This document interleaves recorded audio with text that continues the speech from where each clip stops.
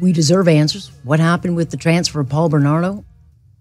Who made the decision? When did we change the qualifications? And why are we giving serial killers, any kind of cushion, But it doesn't look like we're going to get those answers because the Liberal-NDP government, with support of the Bloc, have blocked a committee investigation into how all of this happened with the transfer from maximum prison to a medium security facility.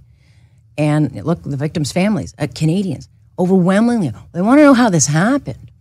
It's been an absolute disgraceful chapter, but nonetheless, it doesn't look like they want that, those questions coming out. Let me bring in Dane Lloyd, MP for St. Albert, also Shadow Minister of Emergency Preparedness. Good to have you. Thanks for having me. It was your tweet that I saw that I thought, are you kidding? You can't even die on this? Like, what hill will they die on? What is the right reasoning that they would not want this committee going ahead, other than embarrassment? Well, I think you've hit the nail right on the head. I think the government's embarrassed by this, and I think they want to do everything possible to bury this issue. They don't want to talk about it. They don't want the Minister of Public Safety to appear and answer questions at committee. And they certainly don't want to hear from representatives of victims' families to hear from their perspectives on, how this hurt them, how the decision of Correctional Services Canada hurt them. And certainly they don't want to hear recommendations on how we can fix this problem going forward.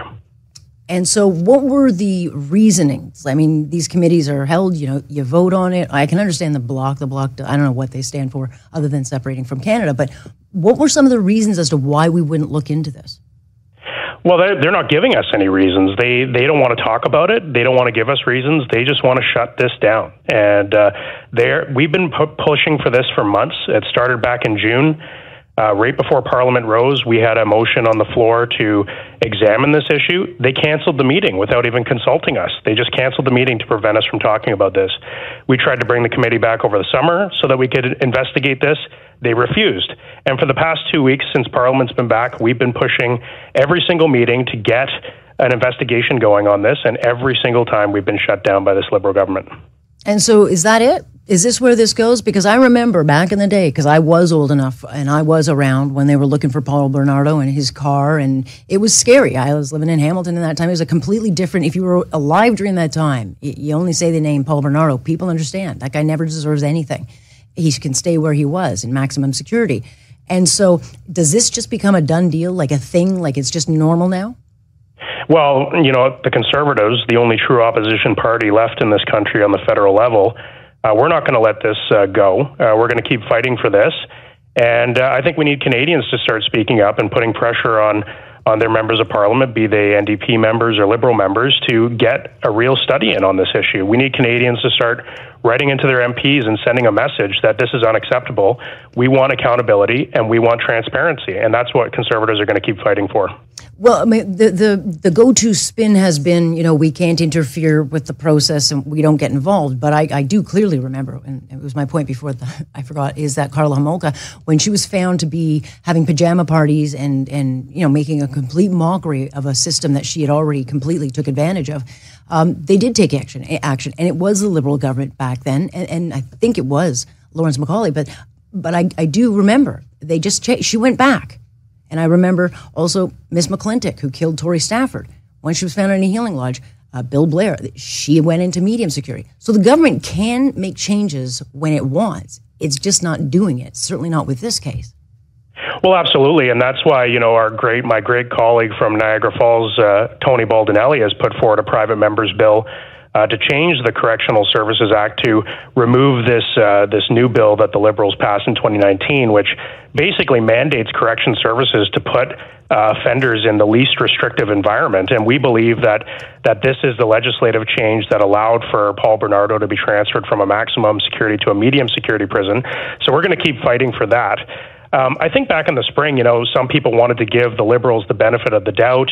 Maybe it wasn't their decision. They didn't know. But I think the Liberals' true colors are showing now, because the fact that they don't want to have a study, they don't want to investigate this, I think it's exposing that they feel vulnerable on this, and they don't want transparency. They don't want accountability, and it's showing. Well, accountability, it's such a nice word. I just don't see much of it anymore, anywhere. And that's what's so frustrating to Canadians, because we do hear from them. I hear from my listeners, and they say, how is this happening? And they do speak out. It's just, we don't get the change. And so my concern is, as we move further and further away from this crime, as younger and younger generations who don't really connect with it, maybe don't understand who we're talking about. I mean, there's not many in this country, thankfully, like Paul Bernardo. And if you can't keep even those people locked up, then where are we going? Well, and I think this, this calls into question the whole concept and principle of victims' rights in this country. Like, this what are those? Do those exist? One of the worst, most notorious killers in Canadian history. And if the victims' families weren't even informed or consulted until after the decision had taken place, after the transfer had taken place, what about all the other victims in this country of all the other crimes? We need to take a stand for victims' rights in this country, and victims' rights can no longer take second place to the rights of criminals. And that's a stand that we're, as Conservatives, making in the House of Commons, and we're not going to back down on that. And so just quickly before I let you go, if you form government, would you move Paul Bernardo back? We'll do everything in our power to get that monster back in maximum security prison. All right, victims' rights would be a real refreshing change in this country. Very much appreciate your time. We'll keep an eye on this. Thank you. Thank you. That's Dane Lloyd, MP for St. Albert and Shadow Minister of Emergency Preparedness.